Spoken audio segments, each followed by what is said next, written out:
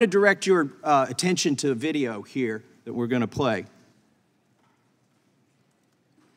Obviously, that's a significant matter. It is an ongoing criminal investigation, and so I'm not going to comment on an ongoing criminal investigation. Were those pipe bombs operable? Again, the ATF is the expert. Again, it's an ongoing criminal investigation, and under longstanding policy, I cannot comment. As you know, this is a very active, ongoing investigation, and there are some restrictions on that, but we will do we our can best handle to classified information, and we fund your department, and so you need to provide that.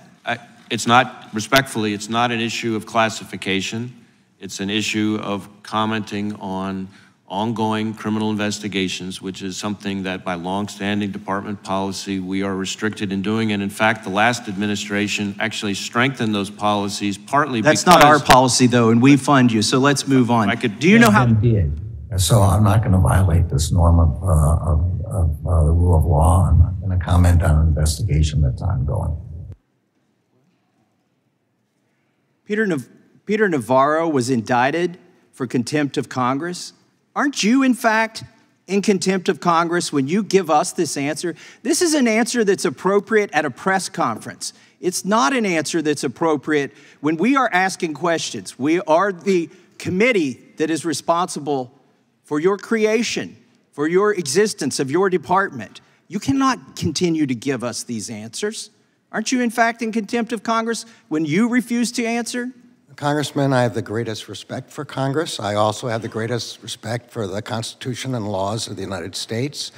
The protection of pending investigations and ongoing investigations, as I briefly discussed in another dialogue a few moments ago, goes back to the separation of powers, which gives to the executive branch the sole authority to conduct prosecutions.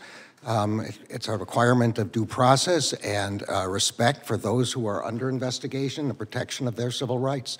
Well, with all due respect to that, Iran-Contra was an ongoing investigation, and that didn't stop Congress from getting the answers.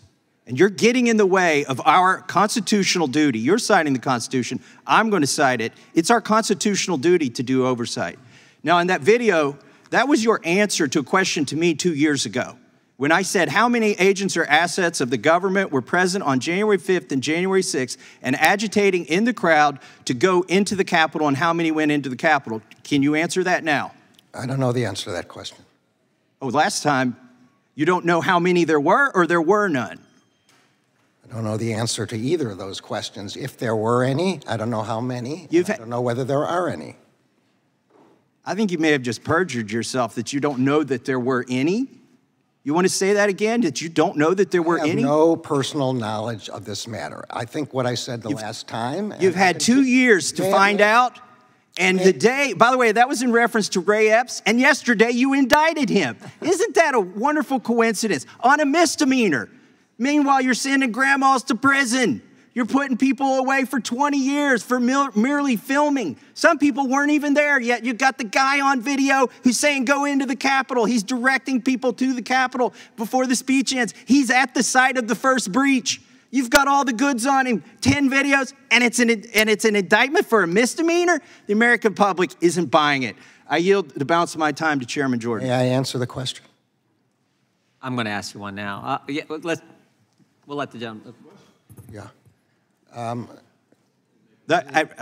Go ahead, but in discovery, in the cases that were filed with respect to January 6, the Justice Department prosecutors provided whatever information they had about the question that you're asking.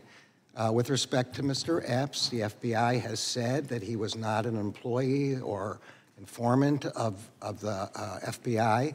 Mr. Epps has been charged, and there's a proceeding, I believe, going on today on that subject. The charge is a joke. I yield to the chairman. The time the gentleman has expired. The chair recognizes the gentleman from California. Mr. Attorney